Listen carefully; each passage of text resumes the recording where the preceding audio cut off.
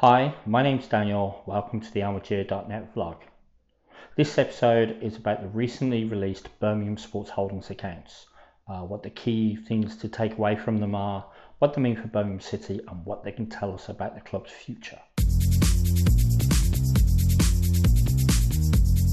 Now, before I begin, it's important to note I'm not an accountant. I only have a layperson's view of these accounts. So please don't take what I say as anything more than the limited knowledge of someone who's read them and taken a look at them and thinks they know what they mean. I've put a link in the description so you can read the accounts for yourself and make your own judgment. One other thing, to make things a little bit easier, instead of talking about Hong Kong dollars and converting it all the time, I'm just going to talk about pounds, and I'm going to use the rough conversion of 10 Hong Kong dollars to £1. I think the actual value is 9.96 at the moment.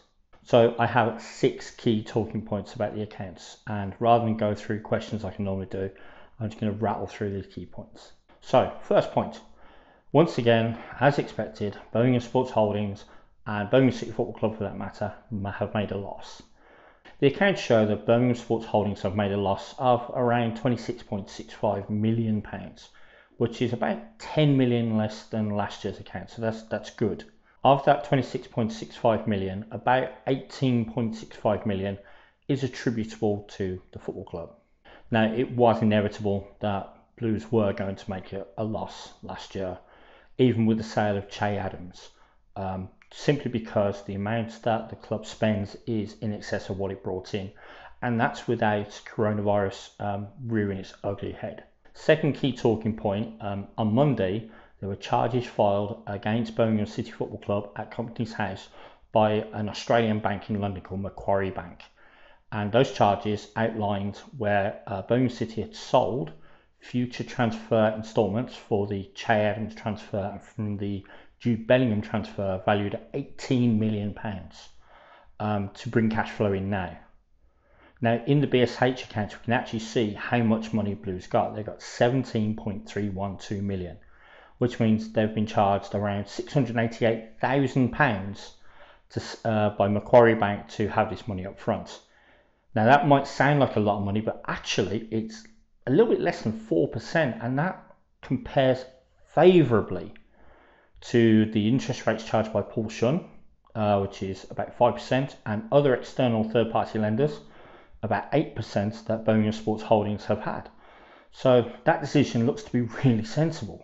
Now, talking about loans, Birmingham Sports Holdings have borrowed a lot of money. They're now shown as owing around 48.7 million, of which 48.2 million is due by next June. Now, that figure's significantly gone up from last year, which was around 21.45, and the figure given in the accounts of December, which was around 40. Most of the loan facilities that Birmingham Sports Holdings have are now maxed out, and that means that it's going to be difficult for them to borrow any more money from people in Hong Kong. Interestingly, there's another loan showing made to the club by the Football League Limited, also known as the EFL. The EFL loaned the club £584,000, unsecured and interest-free. It's going to be paid back in 6 instalments, in which the first one is on the 1st of April next year. Now, I'm quite surprised about this because I would have thought, with all the flack the EFL have taken for the shit show that the Football League is at the moment, that they'd actually be, saying, well, we have loan money, we are doing our job. And it's good to see, especially as it's interest-free. For those of you hoping that Birmingham Sports Holdings would spin off Birmingham City Football Club, well, unfortunately, your hopes are a little bit dashed once again. Birmingham City Football Club still makes up nearly 90% of the revenues Birmingham Sports Holdings takes in, and both the Cambodian investment project and the lottery services project that BSH own also lost money in the last year. Now, on the plus side, BSH are receiving the full rental income that they were expecting from Cambodia. The problem is the coronavirus outbreak means that their investments have actually lost value.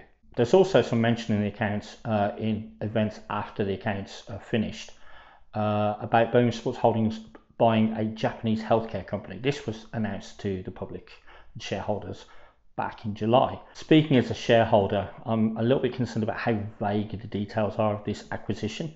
There's no details of who the Japanese healthcare company are or expected return on investment or anything like that.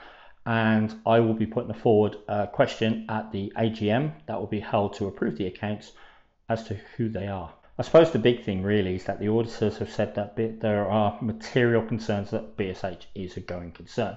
And to be honest, I'd expect them to have that opinion because BSH owes way more money than it has.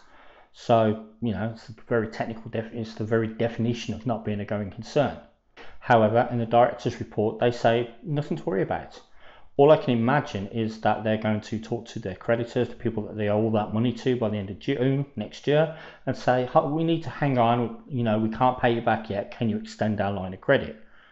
Hopefully that shouldn't be a problem. Now, I think the directors have to be confident and cocky about this, because if they weren't, well, they'd have the shareholders and regulators on their back saying, well, what the hell? So the most important thing here, what conclusions can we draw from these accounts? I think the big thing, first of all, is that BCFC need to find a way to bring in revenue if, as it looks like, crowds can't go to the ground before March next year. Now, I know that they're streaming games at a tenner a pop, and it's bringing in a small amount of revenue, but simple maths, say they sell 10,000 streams, and I can't imagine they actually sell that many. A tenner a pop is 100k a game.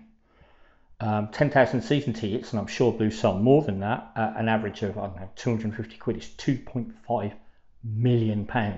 And then you've got the match day revenue and all the stuff that people buy at the ground, like drinks and food and programs and all that jazz. It's a lot of money to be made up. So this means two things as far as I can see. Now, the first thing it means is that recruitment has to continue to be shrewd. Last summer we saw Blues sign a lot of players who had resale value, so that when they bought them, they would be able to sell them on for a bigger figure. And I think Blues need to keep doing that. The last two seasons, they've been kept going by the sale of Che Adams, the sale of Jude Bellingham. So next year, maybe we've got to look at who else we can sell for big. I don't think it's an unreasonable thing for Blues to expect to be able to do either. A good season from Jeremy Bella, Ivan Šunjić, or, I don't know, one of the new signings, and one of the big fish might come along with a massive checkbook and say, yeah, how much you want? That's got to be the aim. The corollary of this, though, is that Blues need to keep costs down. And the biggest cost that any football club has is player wages. So, I mean, take 20 grand a week for a player. Now, most people would think, it's an average championship wage, it's not that much. But it actually, that 20 grand a week equates to £1 million a year, 5% of our income. Now, if we sign too many players for that sort of money, it's not sustainable for any length of time in the championship unless someone can keep dumping money into the club. And with so much money being borrowed by BSH, I'm not entirely convinced that can continue for a length of time.